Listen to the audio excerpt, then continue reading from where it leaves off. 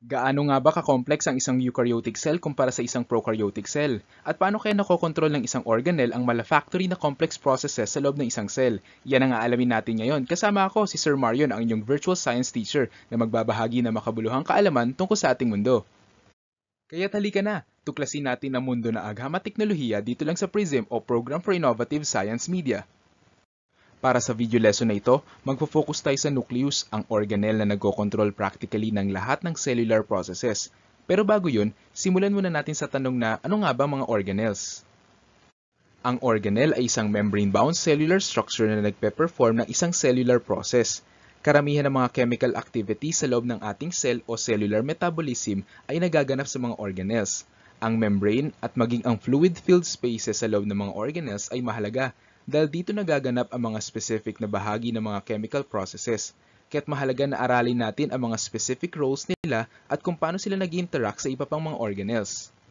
Ang isang cell ay nangangailangan bumuo at mag-maintain ng mga structures, maging ang pag-process ng energy na kinakailangan sa iba't ibang cellular processes.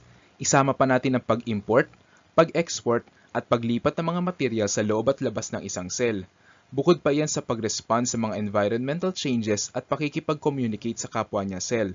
Lahat ng mga activities na yan ay nakalink sa ating nucleus. Ang malaking bahagi ng DNA sa isang cell ay nakalagay sa ating nucleus in the form of thin strands na tinatawag nating chromatin. Ang DNA ay ang genetic material na nagkokontrol sa mga activities sa isang cell gamit ang protein synthesis o pagbuo ng proteins.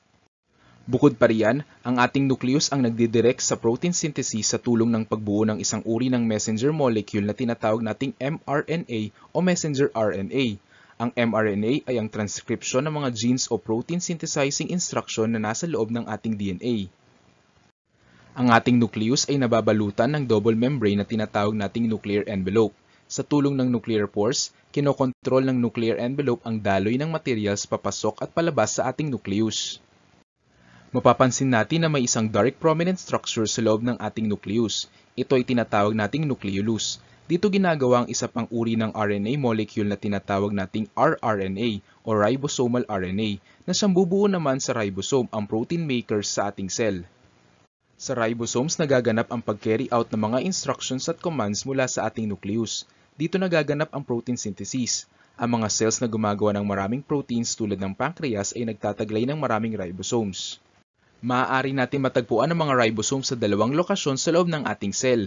Pwede natin sila makita bilang free ribosome na palutang-lutang sa ating cytoplasm o bound ribosomes naman na nakadikit sa ating endoplasmic reticulum.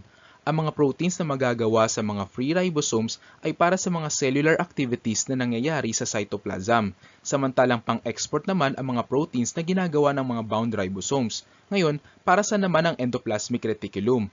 Yan ang magiging focus ng susunod nating video lesson. Aalamin natin ang koneksyon ng ating nucleus at ribosome sa endomembrane system na kung saan kabilang ang endoplasmic reticulum. Bilang review, balikan natin ang mga important roles ng nucleus at ribosomes. Number 1, ang nucleus ang nagkokontrol virtually ng lahat ng ating cellular processes. Number 2, nasa loob ng ating nucleus ang DNA na siyang responsible sa pagbuo ng proteins. At number 3, ang ribosomes ay ang cellular structure na siyang responsible sa paggawa ng protein sa loob ng ating cell. Muli, ako nga pala si Sir Marion, ang inyong virtual science teacher, at samahan niyo ako muli sa susunod nating paglalakbay sa mundo ng agham at teknolohiya dito lang sa PRISM o Program for Innovative Science Media.